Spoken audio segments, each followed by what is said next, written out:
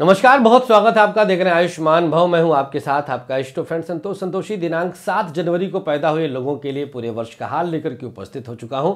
बताएंगे किसी भी राशि के हैं आप, अगर आप आंग्ल कैलेंडर के हिसाब से, पंचांग के हिसाब से नहीं, आंग्ल कैलेंडर के हिसाब से 7 जनवरी को जन्म पाए हैं तो आपके लिए पूरे वर्ष का हाल इस कार्यक्रम में मिल जाता है। एक ऐसा कार्यक्रम है ये जिसे आप पूरे साल कभी भी देख सकते हैं, पूरे साल इसका उपाय कभी भी कर सकते हैं।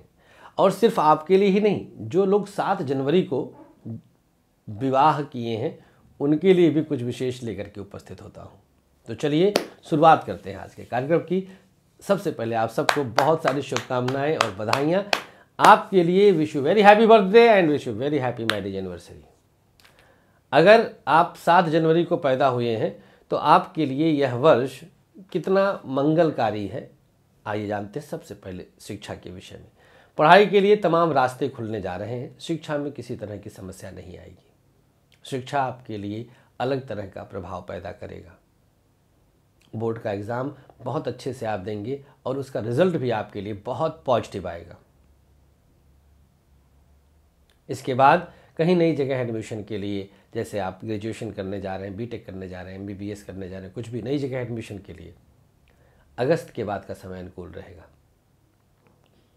अगस्त तक आपको बहुत स्ट्रगल करना पड़ेगा, जद्दोजहद बहुत करना पड़ेगा। चित्रा और स्वाति दो नक्षत्र हैं।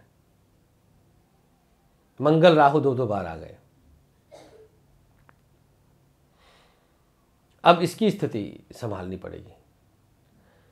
व्यापार के बारे में अगर चर्चा करें तो दिनांक 7 जनवरी को पैदा हुए लोगों के लिए बिजनेस के बड़े अवसर पैदा होंगे। व्यापार बहुत अच्छा करेंगे आप। किसी तरह की रुकावट, कोई परेशानी, कोई दिक्कत दूर दूर तक नहीं है। हाँ, प्राइवेट सेक्टर के लिए कुछ तनाव हो सकता है। जैसे प्राइवेट सेक्टर में अगर आप जॉब कर रहे हैं तो मार्च जून में नौकरी में आंच आएगी। हो सकता है आप छोड़ दें या आप निकाल दिए जाएं, मार्च अथवा जून। अप्रैल मई में कहीं ना कहीं अप्लाई करके आप स्कोप बना लीजिएगा। यही ज्योतिष विज्ञान का एक लाभ आपको मिल जाएगा। जुलाई ऑनवर्ड्स वाहन सुख, मकान सुख दोनों दिखाई देता है। कहीं लोन आदि के लिए अप्लाई करेंगे तो सैंक्शन हो जाएगा, उसकी दिक्कत नहीं आएगी। कुछ परेशानियां आपके लिए अचानक से तनाव का कारण बन सकती हैं, जिस पर आपको बहुत सावधानी के साथ ध्यान देना होगा।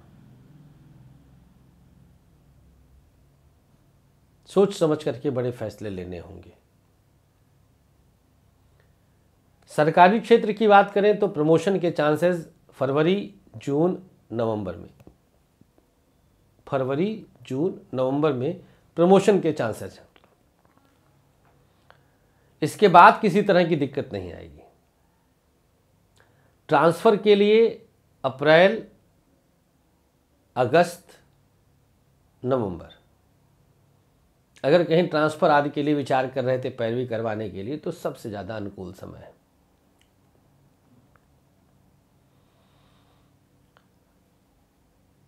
दिनांक 7 जनवरी को पैदा हुए लोगों के लिए थोड़ा बहुत ध्यान देना होगा,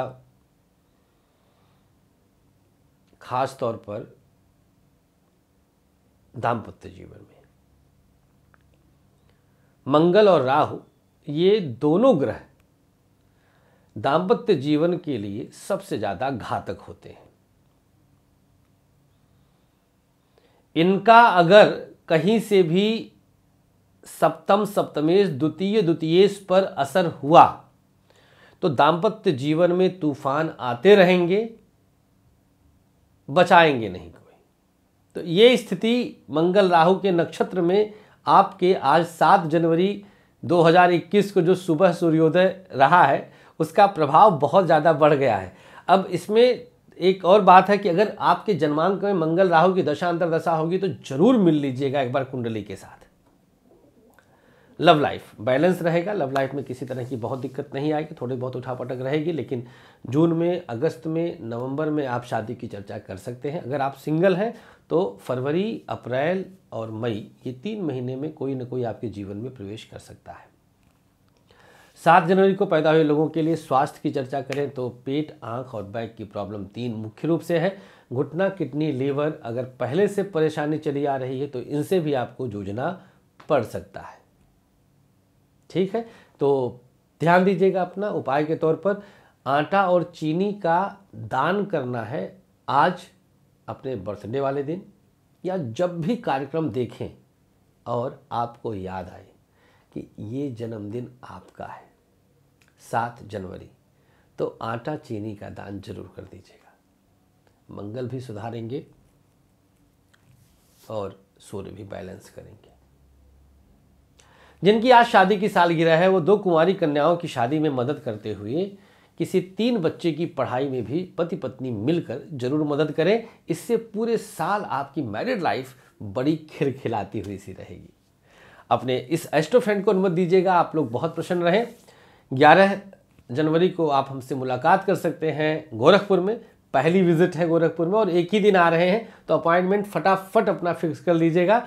12-13 कलकत्ता, 14-15 रांची, 16-17 पटना, 18-19 लखनऊ और 25 के बाद मुंबई। अपॉइंटमेंट बदस्तूर जारी है, आप बस देखते ही कॉल करें और अपना समय सुनिश्चित करें।